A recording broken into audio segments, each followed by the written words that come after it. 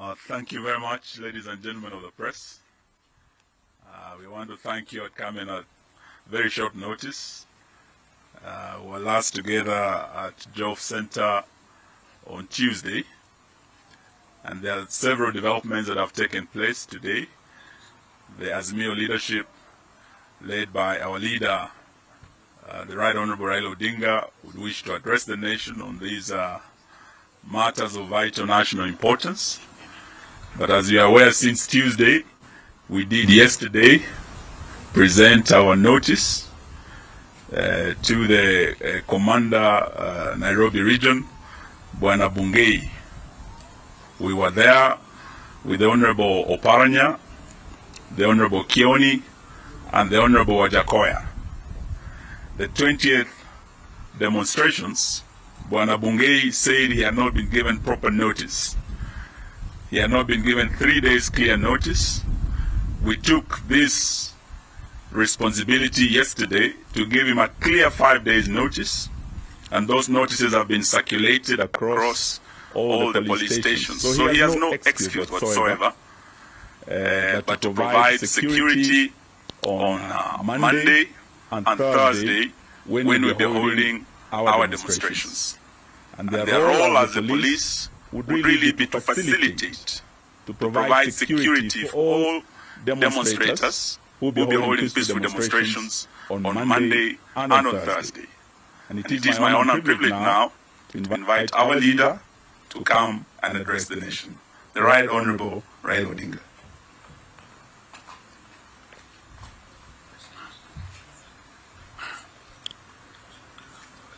Ladies and gentlemen of the press, we have a statement which I'm going to read. Fellow Kenyans, several important developments have taken place since we last addressed the nation 2 days ago.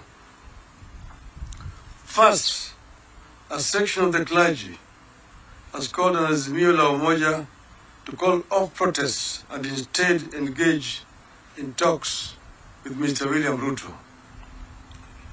Our answer to the clergy is in the Gospel of John chapter 8, verse 32, which says, and I quote, "Then you will know the truth, and the truth will set you free," unquote.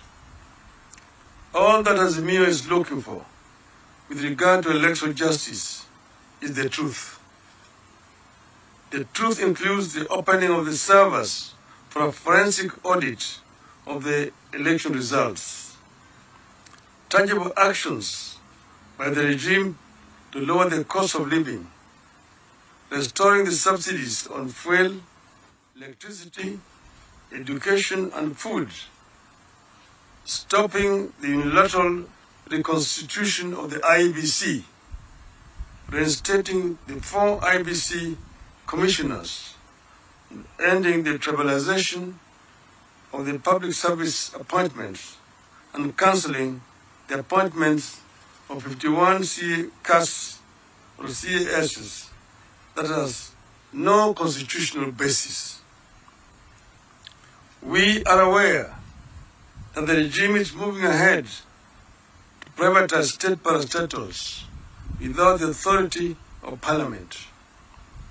We call on our members of parliament to stand firmly against this illegality, to give away crucial national assets without public oversight.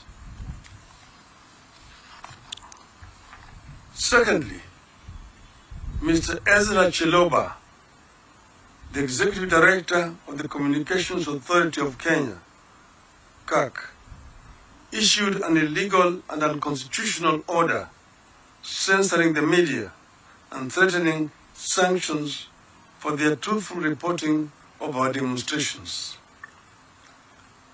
We agree with Democrats around the globe that the democracy dies in darkness. With this action, Mr. Ruto is opening the full dictator's playbook to kill Kenya's democracy. We in Azimio will not and cannot allow Ruto to take us to the dark days of yesterday. Thirdly, Kenya Kwanza has continued to claim that all we are looking for is a handshake. We emphatically refute these unfounded rumors that we are protesting to improve the lives of Kenyans because we want a handshake. This is an insult to the intelligence of Kenyans. We cannot and we will not participate in handshake with an illegitimate regime. We condemn in the strongest terms possible the illegal arrest of minority leaders, Honorable P. Wandai and Honorable Justice Stewart Mazayo, alongside fellow MPs, MCAs, and activists who have been charged before ATPU court in Kahawa law courts with false allegations. This is anti-terrorism court. These patriotic Kenyans who have been arrested have done nothing wrong. We demand that the charges be dropped unconditionally with immediate effect. Further, following consultations with stakeholders, we have agreed to call off our boycott of the Star newspaper. Instead, we have filed a complaint with the Media Council of Kenya on the paper's biases. Finally, we call upon all patriotic Kenyans to come out in large numbers on Monday, 27th March 2023 in Nairobi for the mother of all demonstrations and to do so peacefully. Dated this 23rd day of March 2023.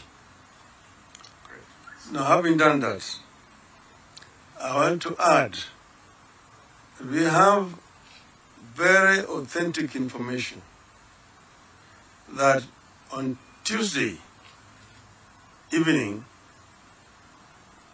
the Mr. Rigathi Gachagua convened a meeting at his residence in Karen. In attendance was Mr. Kamoi Chungwa and also Mr. Ndindi Joro. They had invited several youths from different parts of the country to that meeting. And that meeting turned out to be a strategy session to plan to counter the demonstrators on Monday. The plan, according to information we have, is that these youth are going to be given uniforms similar to those of the MDD, our movement, the movement for defense of democracy. Then they will mix with our youth and accompany them throughout the demonstration. But at the end of it, they are going to be armed. They are going to be carrying not only stones, not knives, pangas, which will be disguised, but they will also be having weapons, guns.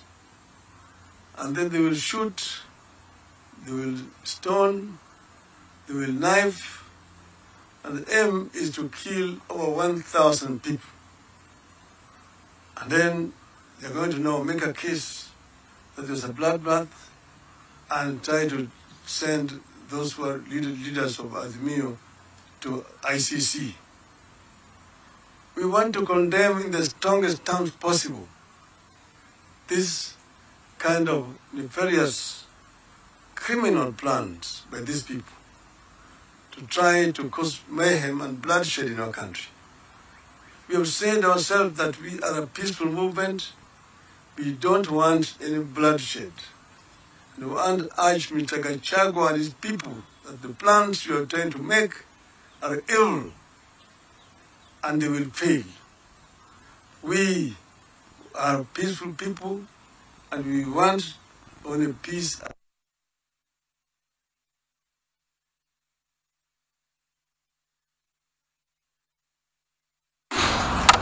We will not be the plans of Nero, but the plan of this regime, which is completely contemptuous the wishes of the people and shaming them.